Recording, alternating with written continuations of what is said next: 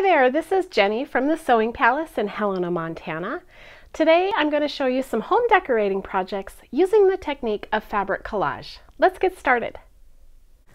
Fabric collage is simply cutting different shapes out of fabric and layering them to create a secondary shape. Typically you'll use a fabric glue of some sort in order to layer the layers so that they adhere. The last step, you can apply some quilting or stitching to hold all the layers down. The two projects that we're going to be showing today is a little wine glass called Vino by Laura Heine. And she's in Billings, Montana, so shout out to Laura.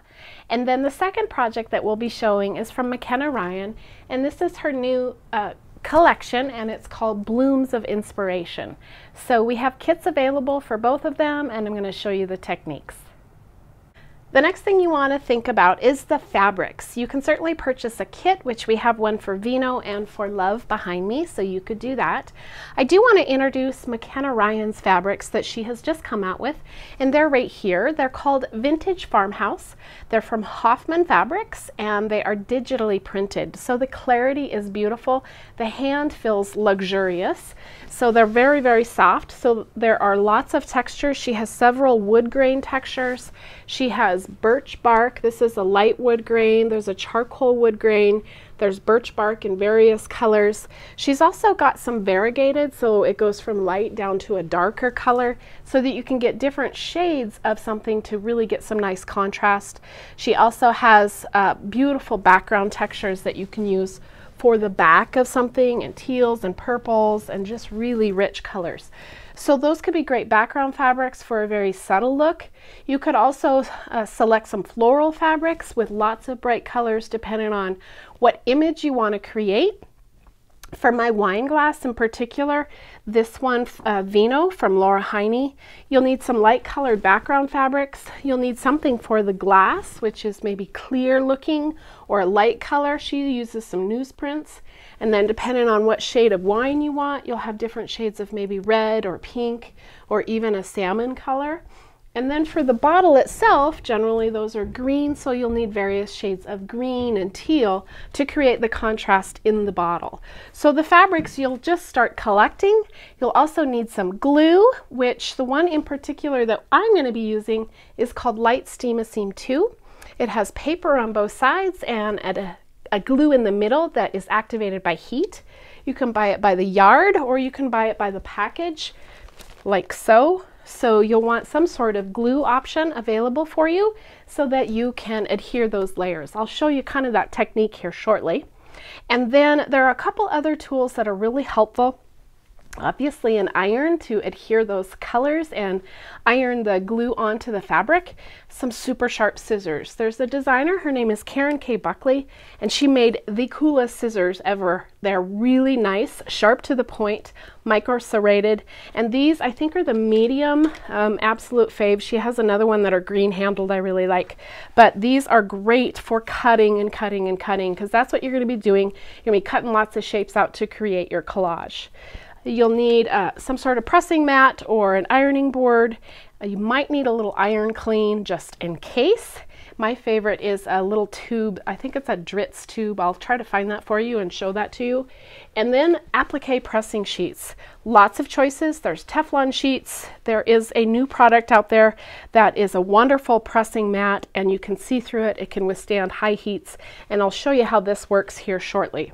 So fabrics, glue, a pattern, or maybe a kit, an iron. Oh, and lastly, you'll need some sort of fabric. In regards to Laura Heine's patterns, she frequently will use a really lightweight fabric to trace the pattern onto.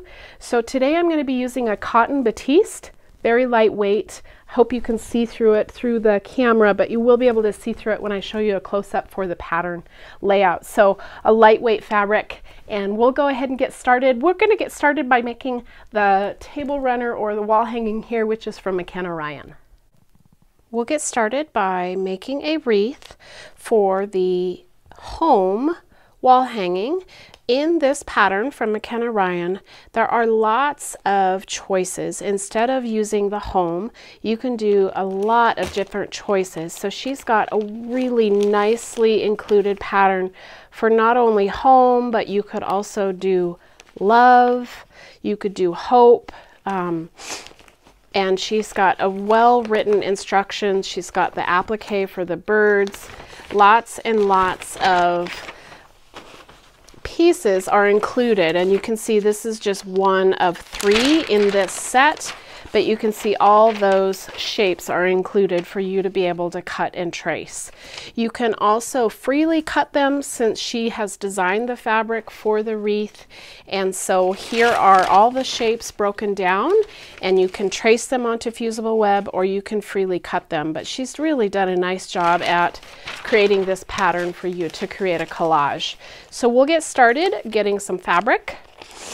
And I'm going to use her hydrangea fabric and put some fusible web on the back of it. I'll also create some accents with some of the leaves from this fabric that she created. So my step 1 is tracing the objects from the pattern, if I choose to do that, or ironing this to the back side and freehand cutting them out of the fabric. Let's just run through the steps if you were to trace your shapes onto fusible web. Again, this is light Steam-A-Seam 2. There are several varieties available, but the one that I chose to use was light Steam-A-Seam 2. There is paper on both sides, and when you pull away the paper, you'll have a sticky layer of glue that is sandwiched in between the paper.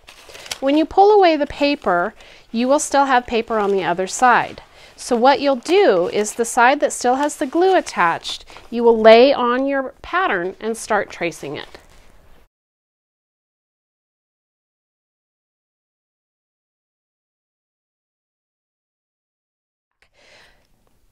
Here I have my floral motif and the fusible web pattern piece that I will be using to fuse onto the back. So I will flip this over. I'll pull that one layer of paper away. Remember, there's still glue on one of those. And then you'll lay that on the back side of the fabric in the position that you want. The beauty about Steam-A-Seam is you can apply it and it will stick. But I usually like a light tap of the iron to get that to really adhere. Let it cool and then cut it out. Using these Karen K. Buckley scissors is a dream when you're cutting out these shapes. You can see there's lots of little angles and twists, and getting a sharp pair of scissors to cut through not only paper but glue and fabric is really important to get your edges nice and clean. So you'll just continue to cut, and then you'll start collecting those pieces so that you can create a collage. Now that you have a collection of collage pieces cut out using Steam-A-Seam and your favorite fabrics, you will then use your applique pressing sheet. The sheet that I'm using today is called a Fusimat from Sharon Bradley. This is a really nice quality pressing sheet, and it allows you to press onto it, and it will take with high heats, and then with fusible glue it will not stick. So I have laid my pattern underneath so that I know where to place my pieces. And then I can see through this so that when I go to place my collage pieces, I can get them accurately placed where they're supposed to be. So then I will play with my collage, build my wreath, like so. And then the next thing I'll do is I'll start pulling off the paper and fusing it onto my project. So I'm going to start over here. My underlying layer here, I'm going to start with, I'll peel off that paper and stick it down into place using the pattern lines that I can see through my pressing sheet.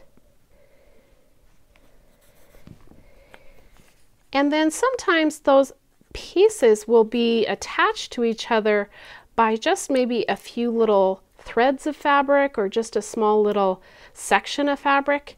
So when you do that, and you get all those laid, like this piece here, I'm going to tuck underneath, pulling off the paper first, and then that's going to attach those pieces so that they then become one large piece. So you're going to tuck all your shapes into a pleasing fashion to create your collage.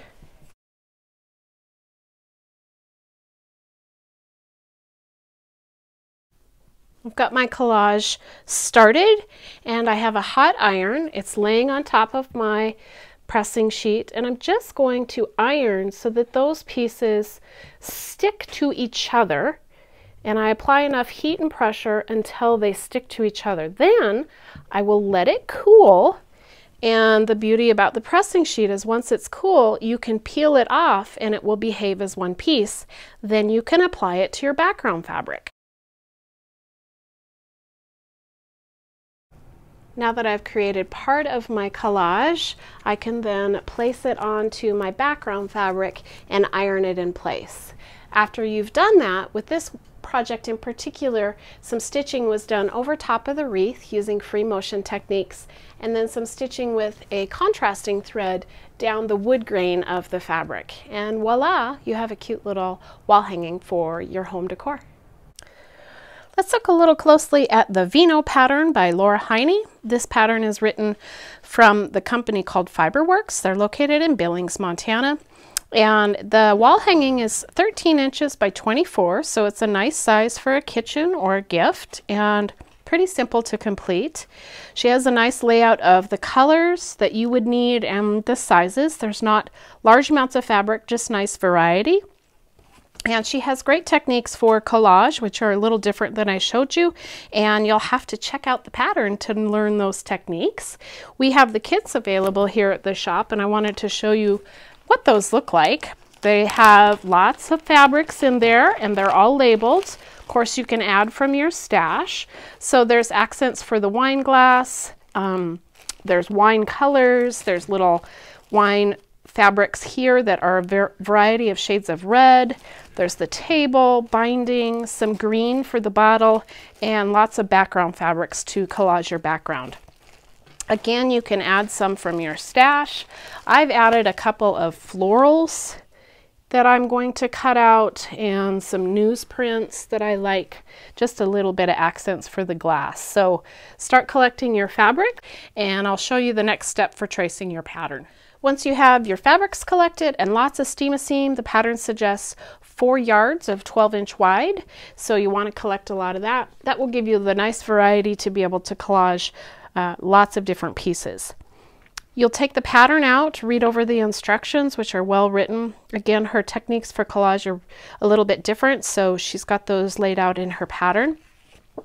But you will trace your pattern onto your cotton batiste or your lightweight fabric. So I have my fabric laying over top, so you can see that it shows nicely through there. And then with a light hand, you're going to go around and trace that onto the cotton batiste. So it doesn't have to be exact on the money. The outside lines will help you.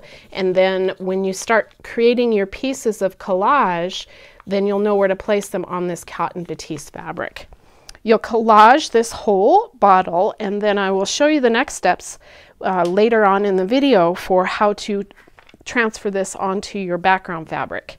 So let's take a look at one of these in process after it's been traced and the collage process has been started.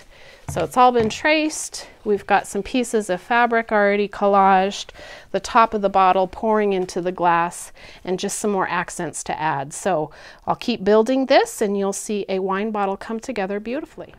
I've spent the last couple of evenings adding elements to my collage.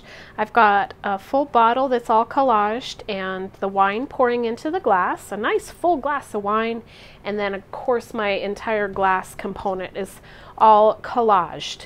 You can always add more elements to this as you proceed, but at this point my outer edges are finished as regards to having fabric to the edge, and so I'm going to work my way around and cut this cotton batiste away. I will use the Karen K Buckley scissors to trim that all out and get a nice even edge, trimming away the cotton batiste. So this is your edge that will show on your background fabric, so you want to make sure you get a nice clean edge. And then there's a couple of products that you'll need for the next step. Clearly you'll need your background fabric, and we're going to audition a few different backgrounds on with the wine glass. You'll also need a glue adhesive of some sort to apply, and that's going to be applied to the back of the cotton batiste, and then it's going to tack down onto your project. Then the stitching will hold this collage piece onto the background. So there's a couple of choices. There is Roxanne's Glue Based It. That's the one that I'm going to use, and it comes in a series of ways to apply it. You can get it large. This is kind of a medium size, and then this is a smaller amount, and for this wine glass this will be sufficient for this project. You could also use the fabric glue pen fabric glue pen from Sew Line. This has kind of like a lipstick, and there's a bit of glue on there. And then one thing I also wanted to tell you about, if you do get a little fusible web on your iron, this is the iron cleaner that I really like. It's kind of like a tube of toothpaste. You squirt this onto a rag that you have at home, like a terry cloth, washcloth, and that you don't mind getting dirty. And you squirt this on there, your iron's hot, and then you rub the iron onto it. So this faultless iron cleaner is really great for when you make a bit of a mess on your iron. So you're going to just continue trimming around so that you have this one unit, which is the glass, connected to the wine and the top of the bottle. So trim away. Now that you have your applique or your collage all ready and cut out, what you're next going to do is audition background fabrics. When you decide on a background fabric, you'll then take the glue and dab little dots of glue around the outer edge of your collage piece, and then you'll apply it to your background and stitch it down. You can use an all-over stitch on Laura's pattern. She did a grid pattern quilting to hold everything down. You could also add embellishment and free motion stitching in the glass or around the edges of the bottle. Don't forget, you also have the opportunity to add more collage. Her background is very nicely done. It is all collaged. In the kit, you have lots of light colored background fabrics, and instead of collaging it, I decided to patchwork it. So I just sewed a bunch of the pieces together, and that's what I was going to do for my background. Then you'll audition what tables you'd like. This really pretty grunge fabric is in the kit, and your collage will sit on your background with the table, and then that will be that. So I'm just at that tricky part of deciding what to do for my background. I have decided that the piece that I made is just too linear and I don't really care for it. But I do like the table. There are lots of choices for the table. So I might darken the table with more of a charcoal color. Just lots of choices. So here's another background idea. Here's a different table. And then yet I have another background here. The next step is sewing the background together, putting the applique glue on the back of the collage and holding it down, and then quilting it to finish it off.